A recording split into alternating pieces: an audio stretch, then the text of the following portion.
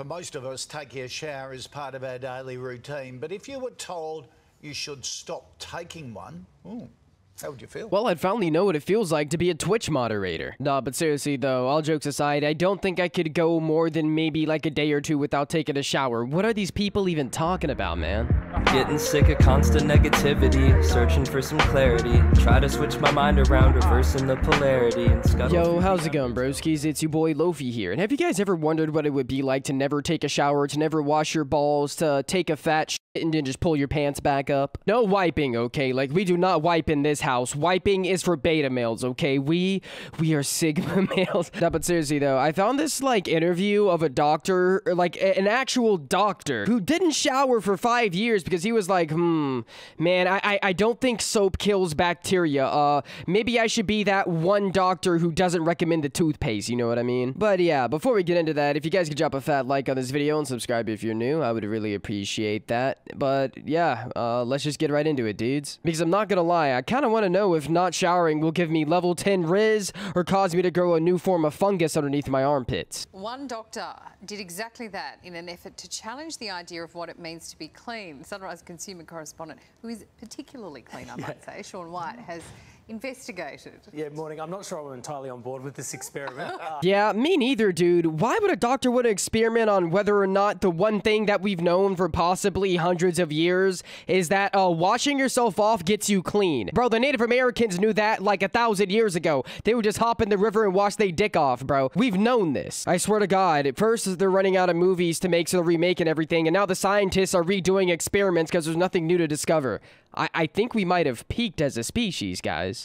But look, I caught up with the soap scientist, we could call him, who hasn't washed for 5 years. Dr. James Hamblin argues most skincare could actually be doing more harm than good. You know, I'm not gonna lie, I don't doubt that half the stuff that we put in our bodies is probably, like, you know, insanely cancerous. I mean, why do you think Europeans always come to America and be like, oh my god, the food tastes so good? It's because everything here tastes good because it kills you slowly. But that doesn't mean that grabbing a bottle of hand sanitizer or even a bar of soap is gonna give you actual cancer. I'm sorry, but I don't remember the last time that I picked up a bottle of Old Spice, a bar of Ivory soap, and it said, use of this product may cause you to grow a third testicle. Use at your own risk. I'm pretty sure that using a bar of soap to wash your hands just gets your hands clean, okay? Maybe that's a crazy opinion. I don't know, though. He's the guy with a PhD trying to test whether or not using soap gets your dick clean, so maybe I should just shut up.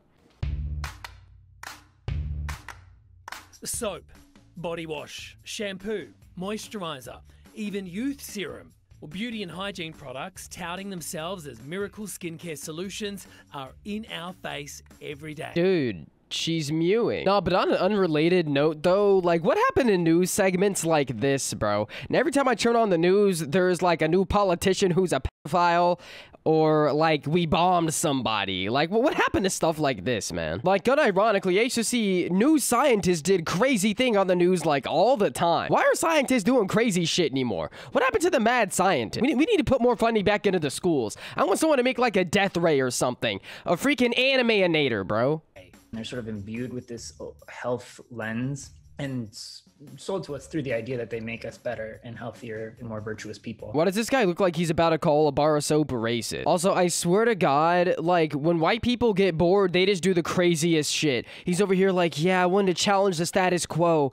I didn't want to wash my butthole for years because I needed to prove that the beauty industry is using washing your dick on a daily basis as a form of mind control. Come on, guys, we gotta wake up. He's out here speaking facts, okay? Every time that you've ever bought some hand soap, you're actually giving in to propaganda. Stop using soap right now. Never wash your hands ever again so you can ascend from the Matrix. So, author James Hamblin put it to the test to challenge the concept of being clean. You know, I understand that being a scientist means you to push the boundaries about what we do or don't know or what we think we know, but I'm pretty sure that we're all solid on washing your hands, keeping you clean, dude. Like, I'm pretty sure that we're supposed to shower and maybe use some products to make sure that, I don't know, we don't smell like shit. This doctor seems like the type of guy to use crystal deodorant and watch as his girlfriend gets pounded by 50 dudes in a corner. His background in preventative medicine saw him zoom in on the science behind skin. If we have skin microbes, and we're supposed to, healthy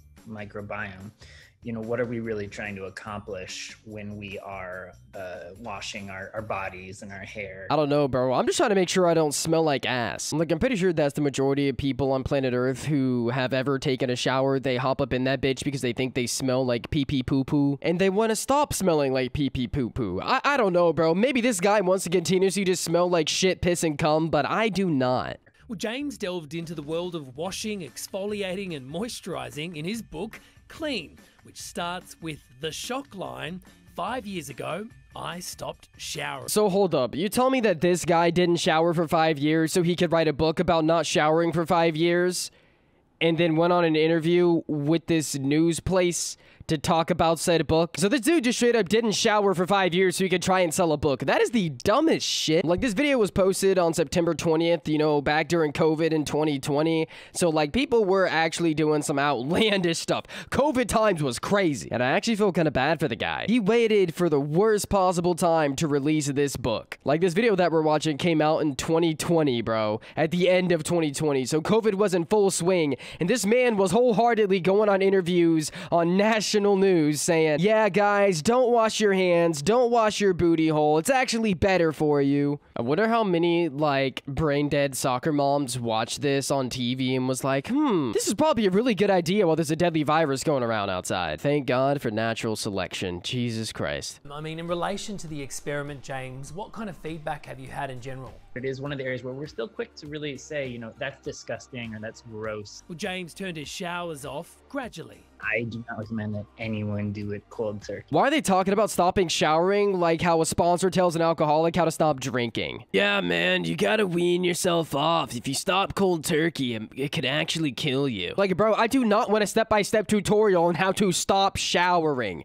That is not something that I'm gonna do. I'm not gonna lie, I kind of like getting laid occasionally. I really don't want my junk to smell like moldy cheese every time I want to get my pee-pee sucked. Look, I'm not a vagina person, but women out there, have you ever sucked a pee-pee and it smelled like shit? If so, I am so sorry. Why is my cat screaming?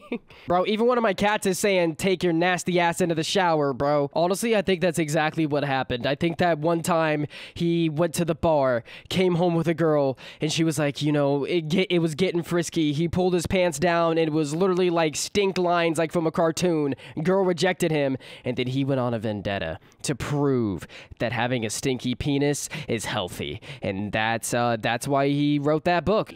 He says if you spend between 20 to 30 minutes a day going through a morning shower ritual from beginning to end, you could be wasting 2 to 3 years of a 100-year life. Yeah, if I spend 3% of my life in the showers that I can, I don't know, get bitches and look nice, I'm pretty sure that's a good trade-off. Also, I'm mixed, so I have, like, really, like, tight, coily hair. If I don't wash this shit occasionally, it starts turning into one giant afro, and I start looking like J. Cole during his homeless New York City era. This really is some white people shit. Only some crazy-ass white nigga would come up and be like, hey, what happens if we just, like, didn't shower, yo? At the heart of James's book is a mission to get people to have a better understanding of the big picture when it comes to being clean. I'm pretty sure we all understand the big picture of hopping in the shower and getting clean. It's, getting clean. Like, this is the equivalent of making first graders take care of a plant as a science experiment. Oh my god, how do plants grow? From the ground. We are not children. You are a grown-ass man trying to test to see whether or not showering works. Get a life. From extremely near minimalism, where all you're doing is basically brushing your teeth and washing your hands and, you know, wiping dirt off your face, or, you know, to elaborate rituals that people love and they spend a lot of time and money on, but really bring them a lot of value. Fellas, is it unhealthy to have a good skincare routine? Let me know in the comments. I'm just saying, like, having a moisturizer and an astringent to make sure that your face looks good and healthy, I feel like there's nothing too bad about that. I don't know, man. I'm not the doctor. I just feel like making sure that your face ain't ashy is a pretty cool thing.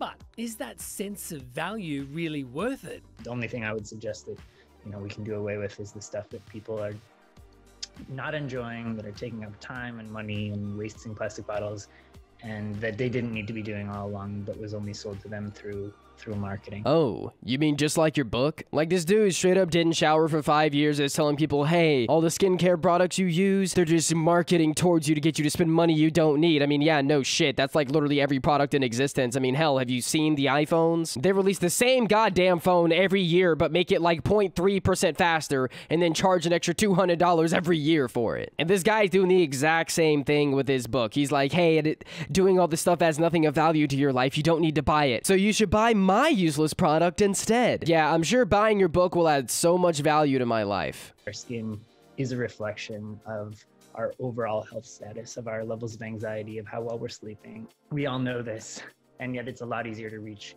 you know, for some topical solution. And that's it. That's the end of the video. He basically says that if you're depressed and you're not sleeping, that's why you're ugly as shit and don't have a girlfriend. So you should also, on top of that, stop showering. The moral of this video is, do you have no bitches? Do you really want to get some hoes on your dick? Then never shower again. 100% you'll get more coochie than Johnny sends. Nah, but seriously, if you guys enjoyed this video and agreed with anything I had to say, then drop a fat like on it and subscribe if you're new. I would really appreciate that. Also, make sure to go over and follow the Twitch. I'm going to be streaming here in a little bit after this video goes up. So come over to twitch.tv/OGLofi, link in description, and come say hi, dude. Seriously, though, I really hope you guys are all having a fantastic day. I've been Lofi.